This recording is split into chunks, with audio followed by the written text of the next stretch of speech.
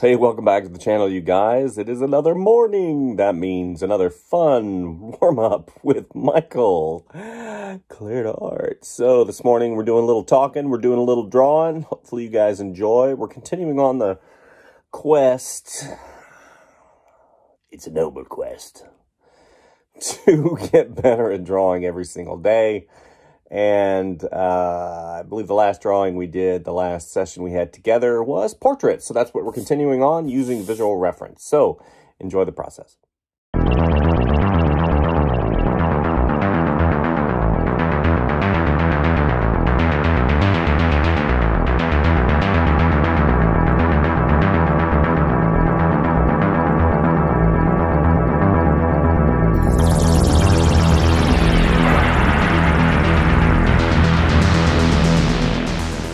Y'all up. Portraits are one of those fun things that you know, we all as artists, I think a lot of people, artists in general, tend to shy away from.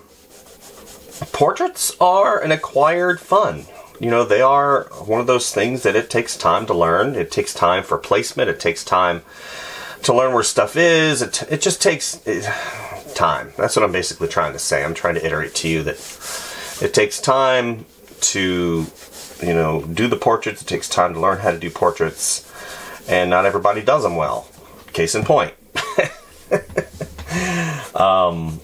Yeah, learning how to do portraits takes diligence, it takes time, it takes know-how, study, and that's what this is. This is known as a portrait study. So then we're going to come down here, we're going to draw this big beard, sideburns. There's the arm. So I was watching a video yesterday of one of the artists that I like him. He's very crass, kind of a person that, you know, he has developed his channel and he uses this character in the context of his channel to really have fun.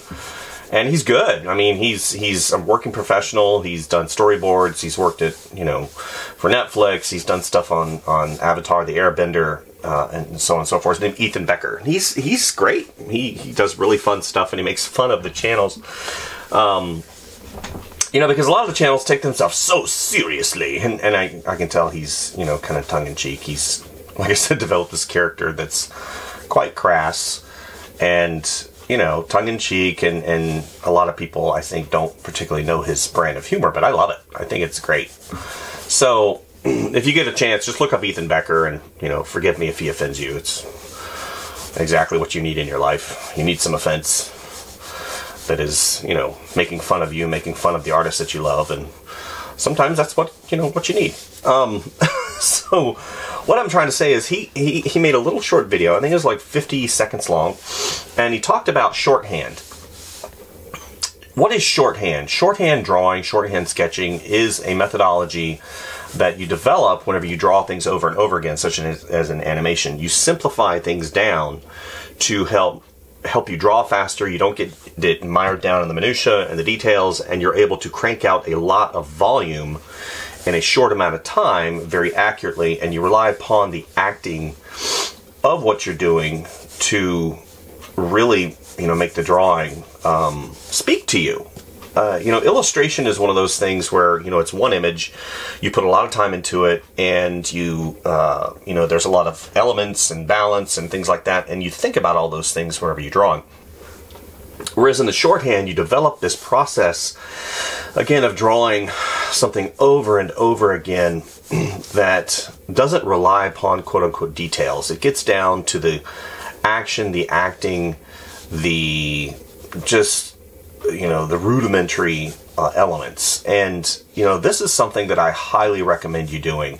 I mean, he did such a short video on it. That video, I thought for a second, man, what a powerful video that he just made. And he did, I mean, I'm sure he realized it was powerful because he's a smart guy. And, you know, even though he does make fun of a lot of people and whatnot, he is a very talented individual, and he's just, you know, very cool. He's fun to watch. If you don't mind, you know, him saying some things that maybe offend you. But at the end of the day, he's trying to get information across to you that is really important from a professional standpoint. And you know, shorthand, drawing something over and over again. That's one of the things that these drawings do, you know, these daily drawings, these daily quips, exploration, that really get you in the mindset of simplifying your shapes, simplifying those things, and then adding these elements in. You know, I can't tell you how many, I wish I had a, how many times, you know, I've drawn, like, try and find them. Like this particular character. I have drawn this character a lot. I'm very familiar with his proportions, I'm very familiar with his actions, and a lot of times whenever I go to draw him, I'm not thinking about all of those things. I'm thinking about the attitude, I'm thinking about the gesture, I'm thinking about the weight, I'm thinking about the moment. And whenever I go to add those additional elements in that make him an illustration, then you can see how clear he is in terms of what he's trying to say. I think that's, you know, primarily what, you know, Ethan was trying to get at, was the fact that, you know, in animation, you're focusing on the acting, you're focusing on the gesture, the attitude, the quick read, and especially since he has to crank out so many drawings in animation, whether it's, you know, as a storyboard artist, whether it's an in-betweener, you know, whether it's a key artist or whatever, you have to crank out an enormous amount because it's 24 frames a second. And yeah, there's a lot of work to do. So as you see, I've blocked in my circle. I didn't go in, and I know this is going to be real furry, but I did it as a simple shape. And a lot of times you'll see me do this. So I've gotten in. I've fleshed out the circular part. I've placed things where they need to be, even going so far as to place the eye where I believe it needs to be. And as you see, I've got this panel right here coming around, and I've placed in the goggles here. Again, not getting into all the bleh. I'm literally just getting into the placement of those items. As I progress through, you'll see me come back with a darker line, and I'll put in the details. So let's go ahead, we'll get this eye right here. That trick that I showed you the other day, it's not so much a trick as it is again, that shorthand that I've developed, you know, doing storyboarding, doing traditional animation, and toy design, and all those other things that I've done. Those little tips and tricks, you know, having that forehead come around, you know, drawing that forehead coming in through, even though I can't technically see through this goggle, I do draw a little bit through to make sure that I have that placement of the eye correct, and that eye comes around, and this nose actually comes out a little bit further right here. And he's got this bulbous, drawing that line right there, that line of action. I'm drawing little lines of action here and there. I'm going to have this nose come down. And there we go, curve that under. That strong line, there's a strong line right there.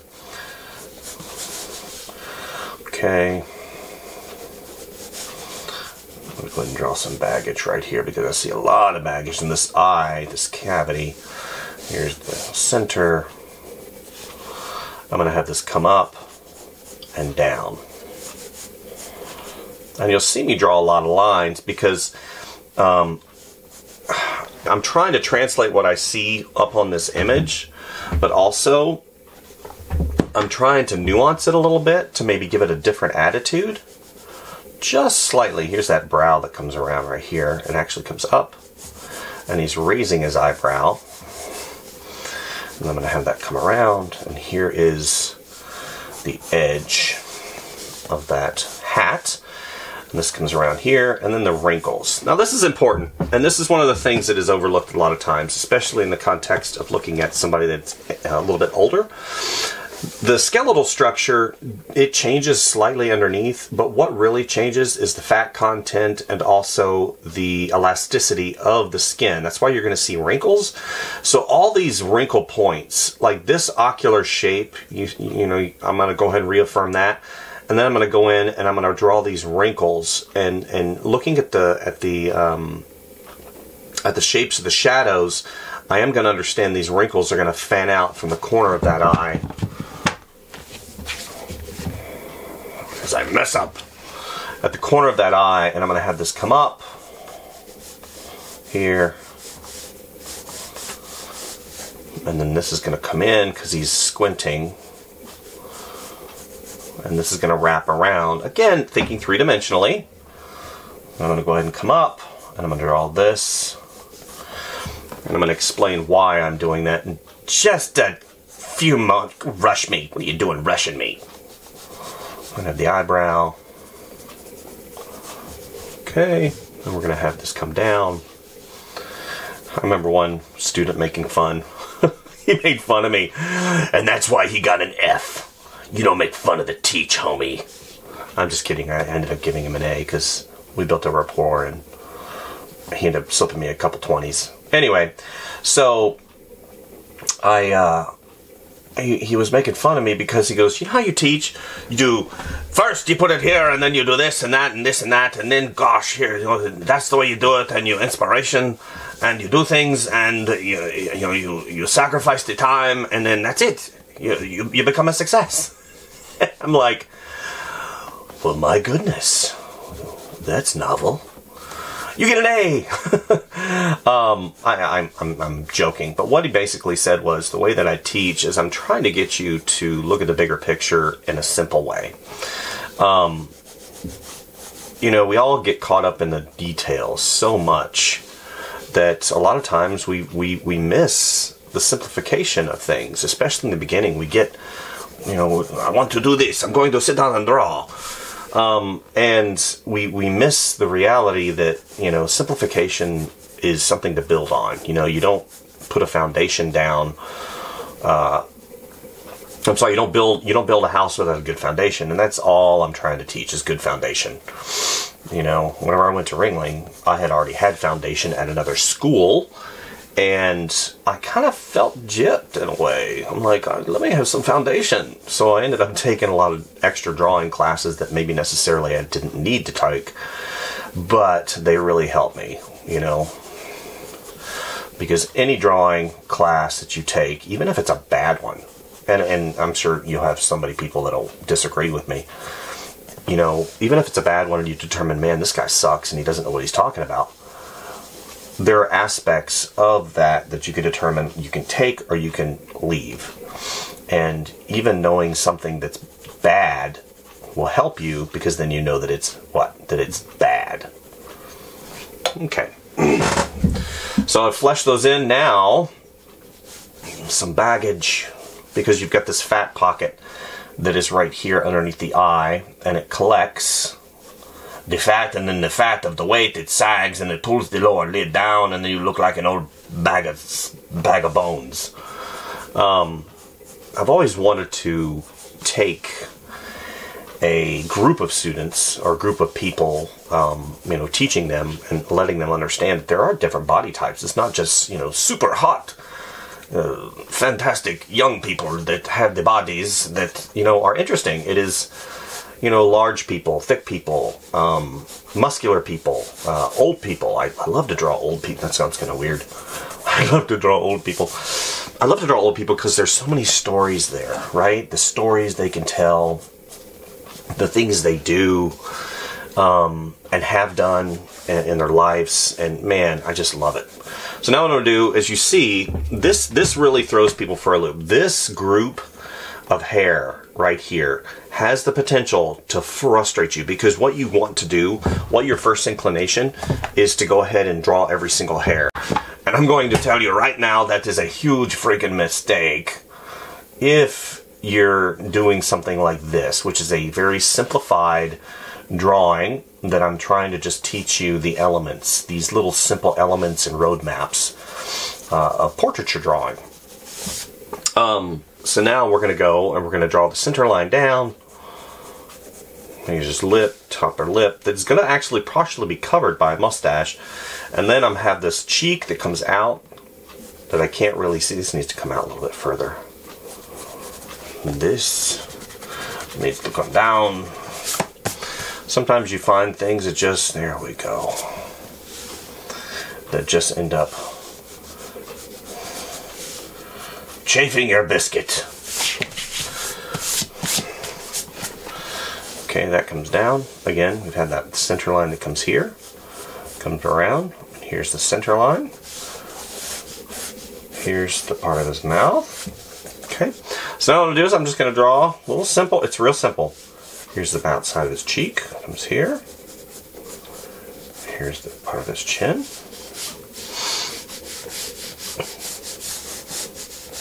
Okay. And this goes up. Again, you can't see any of this right now in the reference because it's covered by copious amounts of whiskers. So we're going to draw the whiskers in. Here's this, and that, this, and there's the drawing. Okay, enough of the funny. Enough of the funny man. Get to drawing, monkey boy. Okay, so here we go. Mustache comes up. I used to actually own... I owned a handlebar mustache. I grew one. I grew it and I wore it for like 2 years. Man, the maintenance. Let's just say, those of you who are interested in doing it, I definitely recommend it. But be warned, it is a maintenance thing that you will have to do all the time. I also had a very large beard. And I think you can see that on some of the old videos. So now what I'm doing is I'm going back. So this is the kind of the stage that I experience. Let's have this. This is covered by the goggles. This is kind of the stage that I experience. Okay, so I know I got to do something down here, but I'm not ready. I'm not ready for this. So I've taken a mental snapshot of this. I've worked a little bit on this. Now I'm going to work up here. This will actually pull my my auditory brain mechanisms as I look at the reference and I translate. So whenever I come back here, I will have resolved some of. Actually, I can already feel it. You can feel it sometimes. There we go. That bottom lip comes here. Okay, the whiskers. It's a weird feeling. Let's go ahead and have the whiskers come up. And I'm changing this whisker structure somewhat because I don't like how transparent this is right here. So I'm gonna make that a little less transparent. And I'm gonna give him a little bit more. There's the whiskers. They come in. And you notice I'm not drawing every single whisker. Oh, could you imagine that? I couldn't imagine that, drawing every single one. So we're gonna go ahead and shade this slightly. Now I'm gonna think form. I'm gonna think this mustache comes out. So I'm gonna have it come out a little bit. And I'm going to have it wrap around slightly on the bottom. And you I broke my pencil again. You know what? You have failed me for the last time.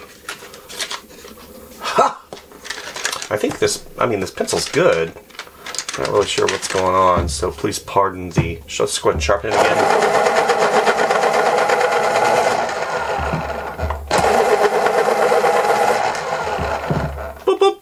I don't know why. I do press hard whenever it comes to pencils. I do press hard. So let's have that as a backup. Okay. I digress. Okay, so let's do this. You can see a little bit of his chin underneath. So here, it's a little less round. So let's go ahead and have that little divot. Boom, boom, little divot. Let's draw these in. Okay.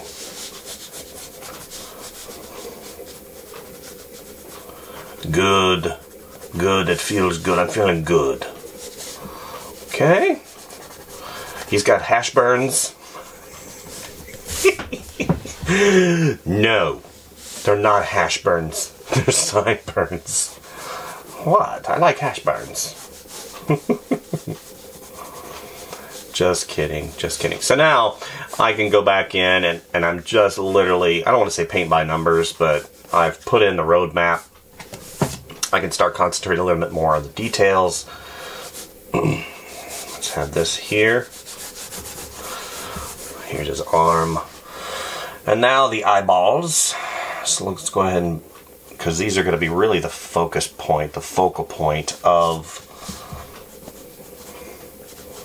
this area. So let's go ahead, and even though that's white, we're going to shadow that in. We're going to go ahead and put some shadow in there, put some value in there, and we're going to go ahead and really tighten that up a little bit. And where you have two skin folds come together, that's really where it's going to be the darkest. So you can see on the reference, he's lost weight, he's skinny, his skin is not very elastic, and you see all the sunken in areas right here, the sunken in areas. So I'm going to go ahead and this lid, sunken in areas, and I'm going to go ahead and tilt it on its side, and I'm just going to start shading according to what I see and what I think is important. Okay, and I can't press too hard because I don't want to break my pen.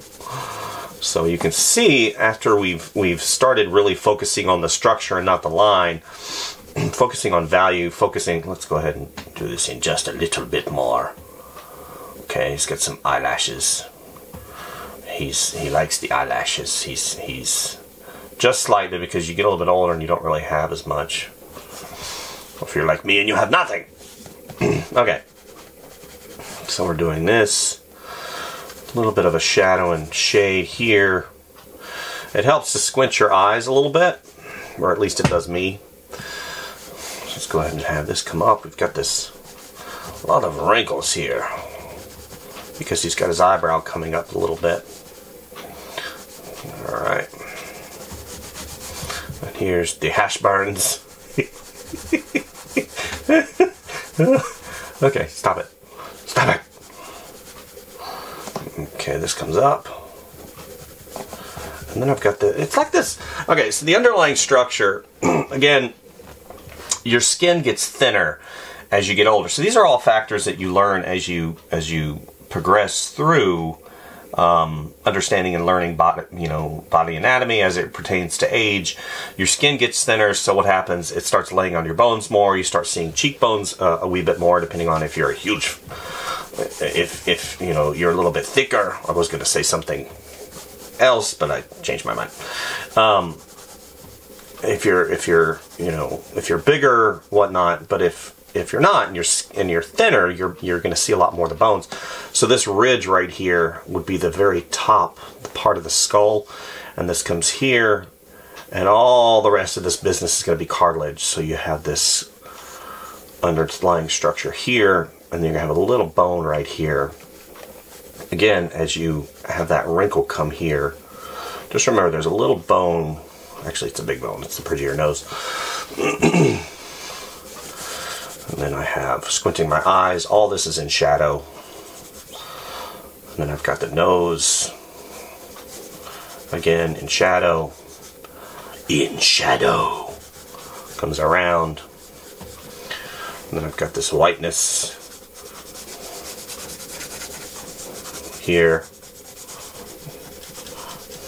So I'm pushing, but I'm putting a lot of the pressure right here on the area that is most exposed. If I put the pressure here and I'm pushing down, that's gonna break the pencil. So literally you'll see me put my finger right here. Just like if you were to touch something, you know, your finger touches, you get a more tactile feel of exactly how much pressure you put down. And that really helps me as I go through. This whole area right here is going to be dark. Now, could I use something like this? Absolutely. You know, if I sharpen this and I go in, the challenge that I have with these is, first of all, they don't erase. So that's kind of a bummer. But, you know, they kind of smear a little bit, just slightly, and they have more of a tooth to them. So when you're putting it down, it's a much softer material, so it goes into the paper that much different. And you can see, even though, actually I like the way that looks. Experiment success. See, I told you I knew what I was doing. But you can see how you can go in and you can really start putting in. It is a different hue as well. This is a dark blue, where this is more of a mid-tone blue. So if you really want to get in there and start putting in some darker values to really push his face out, then definitely consider that. And you can see what I'm talking about. The tooth is a little bit different than this nice grain. This has more grain to it, where this is much smoother. I kind of like this better. Okay, so let's get up to the goggles. And you see I'm at a point right now. Typically I would have a piece of sandpaper off to the side, but since I didn't do that, because I just didn't, I'm gonna go on the fly. Okay. So we're going to go ahead and, again, drawing in some of these important elements. This is full of wrinkles up here. So this whole top part right here is a journey. A journey in drawing. You know, I don't really want to do that. Especially not since I'm trying to get, you know, something simplified to you guys in a very short amount of time. So, all right. So I'm going to go ahead and I'm going to shade this in. Again, choosing where to simplify. Choosing where to make that choice not to get in there and quote-unquote render something. Spend the time. Spend the time on what's important. Again, squinting the eyes, coming back here. You know, this strap. The strap goes here. Comes down. And is the cinch part to this area right here. Oop, I broke my pencil again.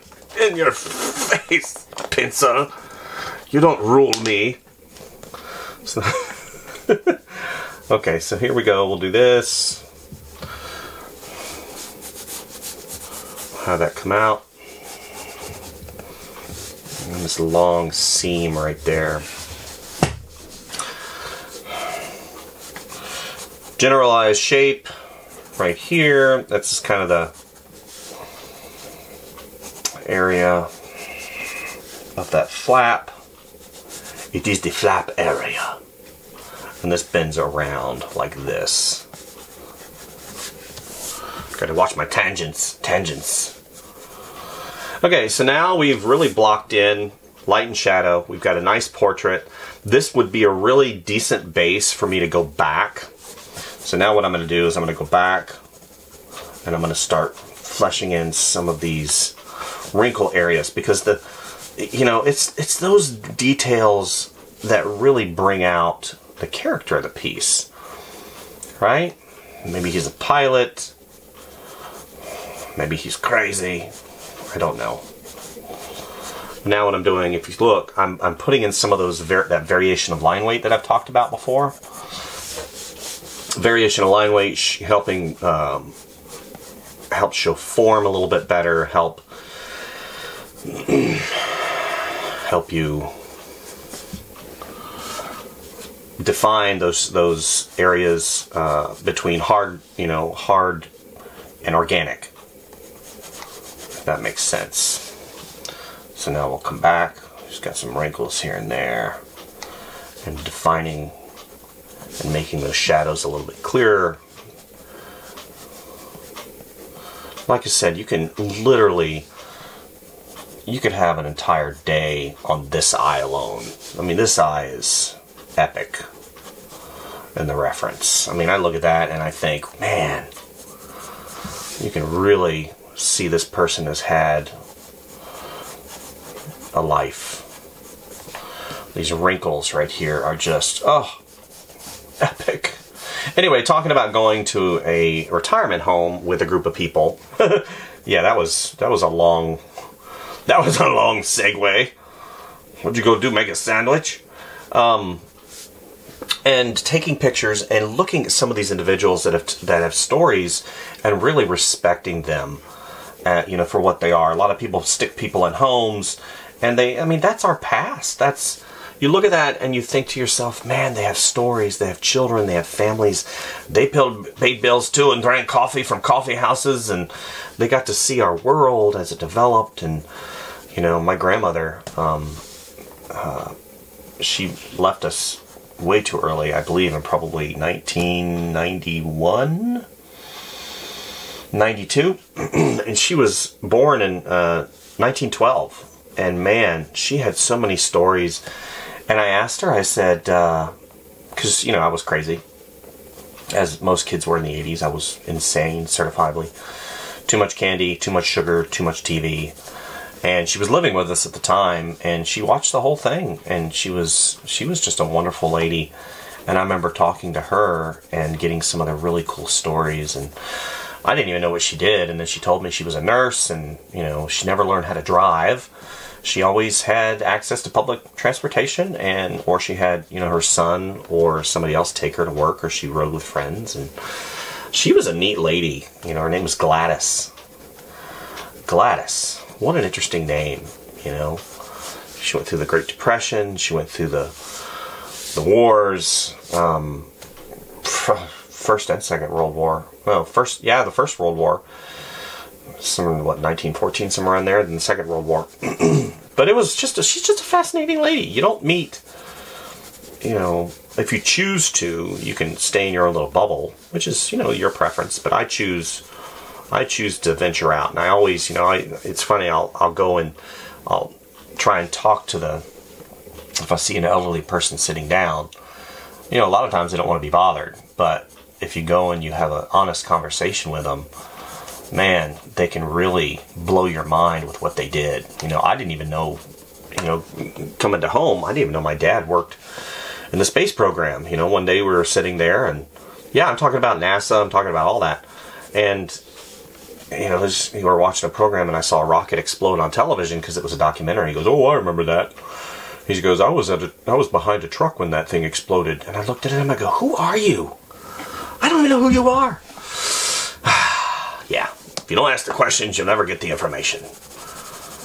Okay, so what I'm doing now is I'm defining some of these planes, because I got this I've got this invisible line that comes around. There's this eyeball. Here's this right here.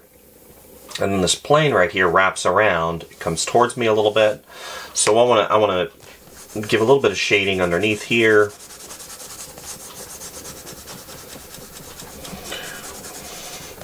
A little bit of shading. See, this comes all the way around. This whole shape, these whiskers.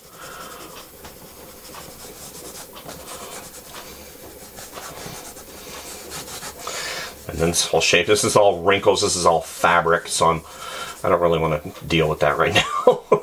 Again, you have to choose what is important, and right now this area is important. You know, I'm not going to get into all this back here, and I can just give an indication. And that indication is going to be enough. It's, you know, I've got this wrinkle right here. It comes around, a little wrinkle right there. Squinting, that fabric comes, oops. Snap! Switching gears once again. This comes down.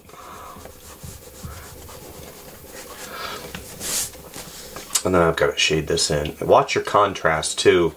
The second you start putting really heavy contrast in a piece, it's going to direct your eye. So that line right there, you're going to go right to it every time.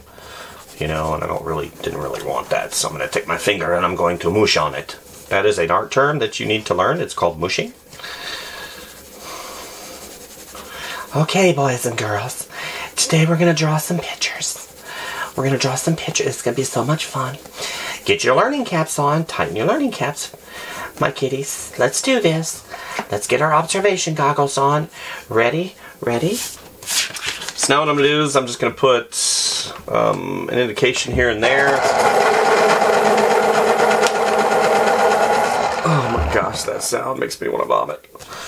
Some indication here and there, just some skin anomalies, right? Skin anomalies really help. Again, this is an aged person. He's gone through a lot of things, so just a couple freckles here and there. We're not going to make him Pippi Longstocking or anything. Pippi Longstocking? Who's Pippi Longstocking? I don't know who that is.